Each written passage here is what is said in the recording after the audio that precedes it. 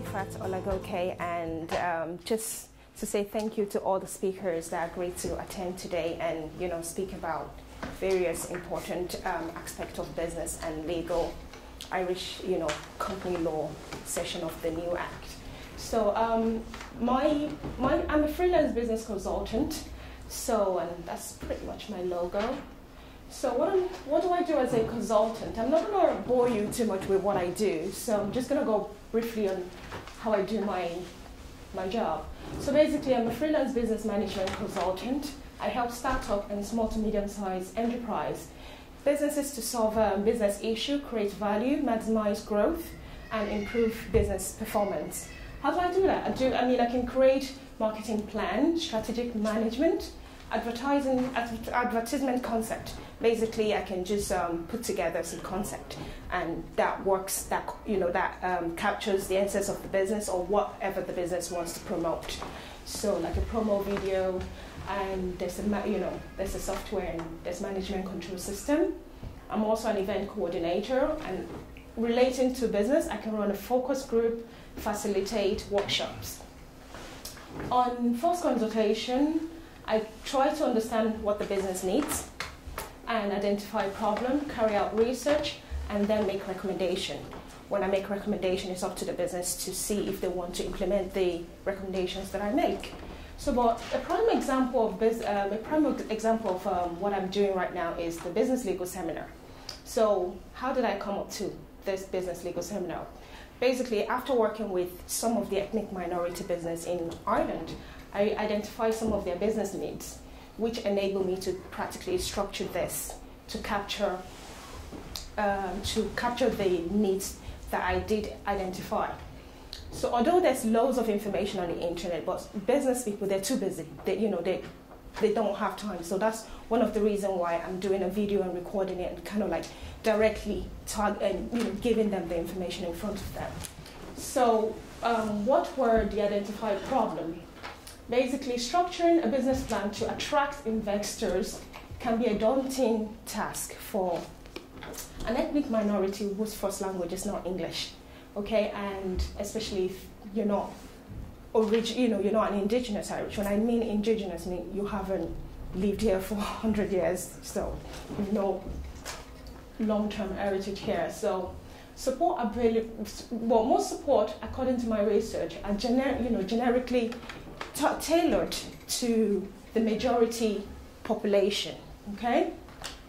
So I feel that little consideration for ethnic minority essential needs are not really considered in some of those things that I found, and they're not captured. So ethnic minority, to access to finance. I'm looking at this research from AMRAC. I hope I pronounced that right. It's an Irish pronunciation. So this is not just for ethnic minority. This is for normal business altogether. So they found that, in a conference that happened on the 28th of May, 2015, SME are faced with several obstacles. Example is affordable finance, which is one of the reasons why I have microfinance. But they would tell us what it's needed to get finance from them. So that's up to them to show, to explain what they do. So I think that's basically it, really. So basically, this seminar is just to create an informative platform. And what I do is I directly have the businesses that I directly work with. So I'm going to use each of this seminar, the presenters such as Michael Johnson. So it's going to tell us what's required from Microfinance Ireland, the like of Coogan. Your presentation is highly relevant.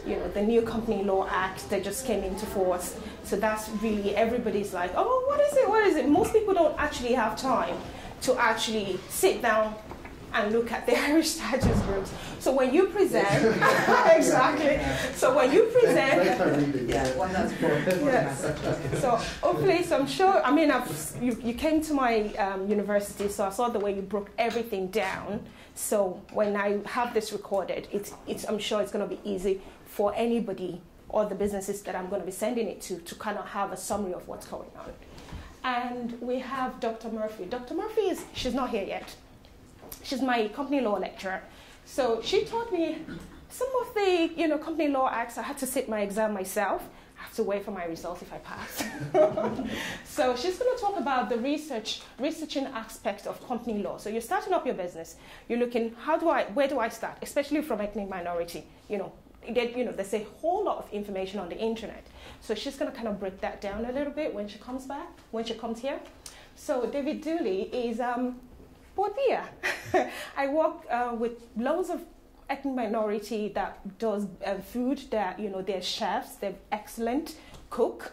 So, but they just don't have that confidence here to just go out there. So it's going to give us growth through consumer understanding. So I'm sure when they see your video, they understand how to kind of like tailor some of their unique product to Irish market. So that should help them in positioning their product within Irish market.